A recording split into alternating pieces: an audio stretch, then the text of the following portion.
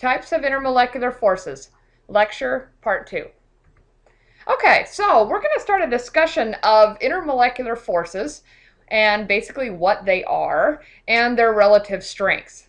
And so I've put up a graphic here showing you from the relative weakest type of intermolecular forces to the strongest. And we're going to go through these not necessarily in order. We're actually going to start with this one right here, dipole-dipole interactions.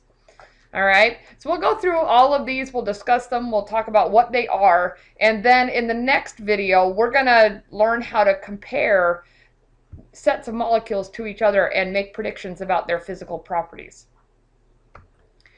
Now, dipole-dipole interactions arise between polar molecules.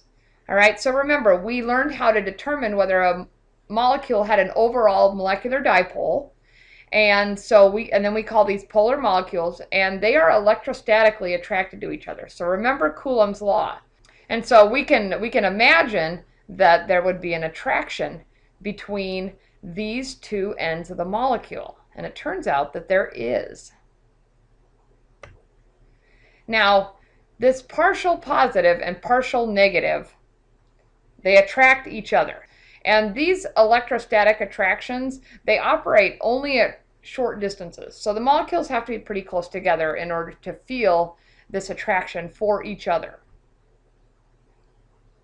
Okay, so when we're thinking about dipole-dipole interactions, it makes sense that the most favorable arrangement for these interactions would be head to tail. So it makes sense that the partial negative would want to line up as close as possible to the partial positive.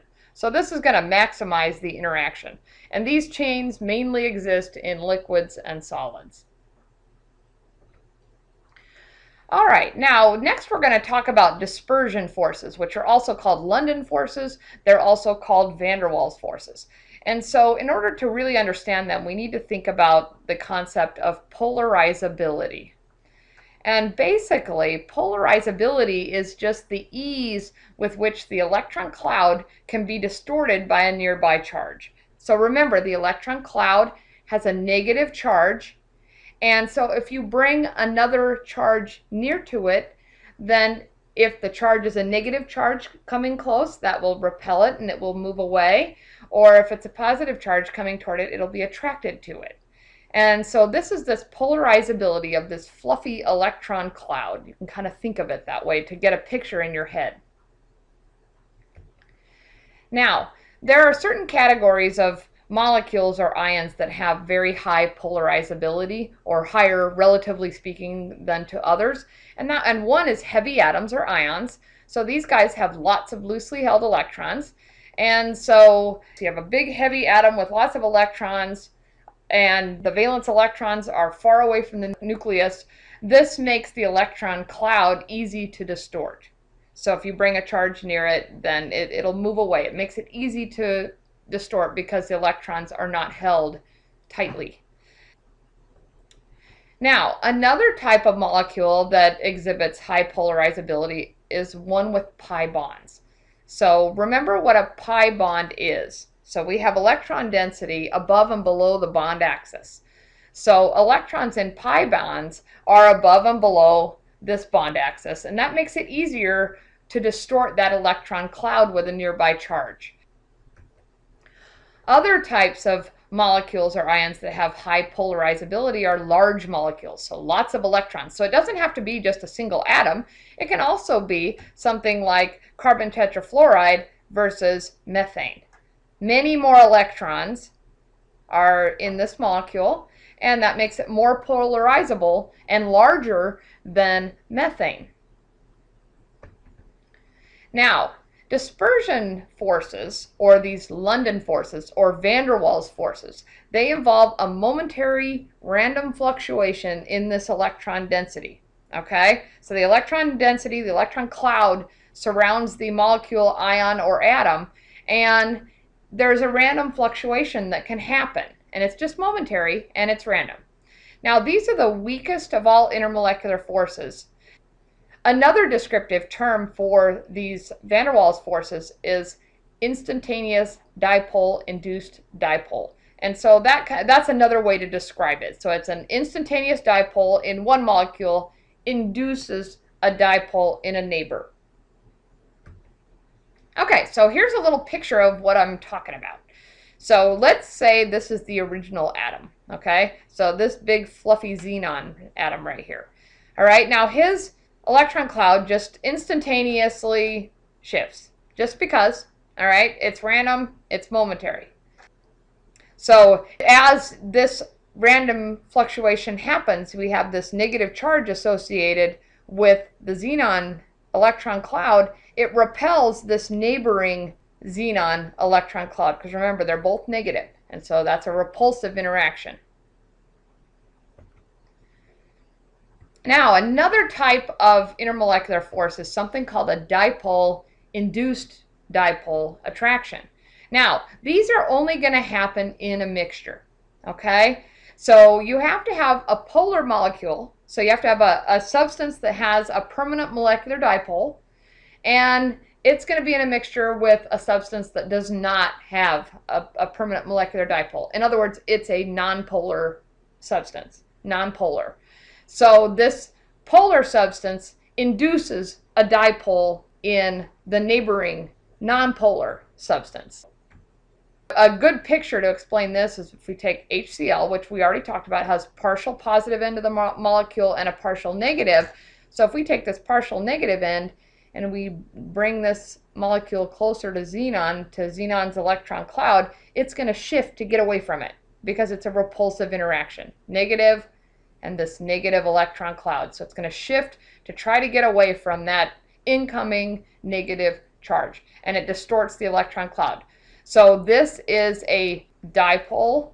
So there's a molecule with a permanent dipole, induced dipole interaction.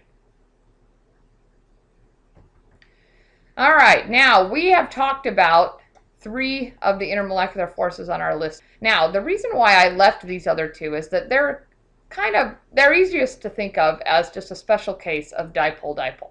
Okay, so hydrogen bonding and then ion-dipole. Now, ion-dipole interactions are going to be very important in Unit 13 when we get there. We'll be talking about solutions in Unit 13. Okay, so let's talk about ion-dipole interactions first. Now, remember, these are electrostatic interactions, okay? Except for now we have a substance that has a full charge or more, okay? So that's on an ion, and then some sort of uncharged polar molecule. So remember, this polar molecule is going to have a partially negative end and a partially positive end, but overall it doesn't have a permanent charge. It doesn't have a charge on the molecule. It's neutral. It just has a partial positive end and a partial negative end. So it's still an electrostatic interaction, and the most common example of this ion-dipole interaction is when we dissolve sodium chloride in a polar liquid like water. So let's go to the next slide and we'll see what it looks like.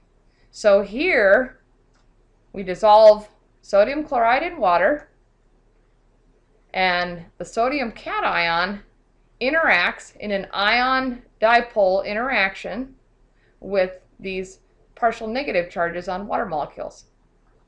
And the chloride anion interacts with the partial positive hydrogens in these water molecules.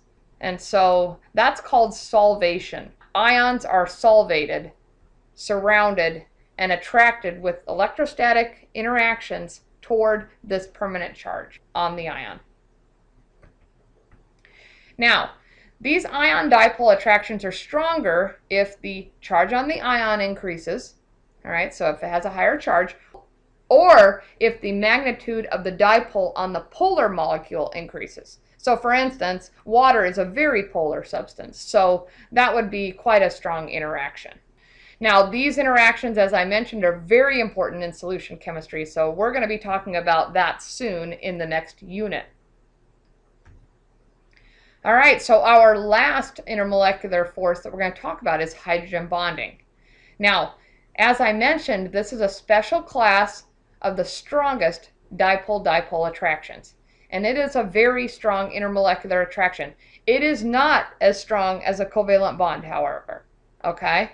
But they're strong these hydrogen bonds are very strong because hydrogen is small, and so it allows really close approach of the dipoles. And so remember that this electrostatic attraction depends on distance apart, and the interaction falls off very quickly at larger distances. So the closer they are, the stronger the interaction.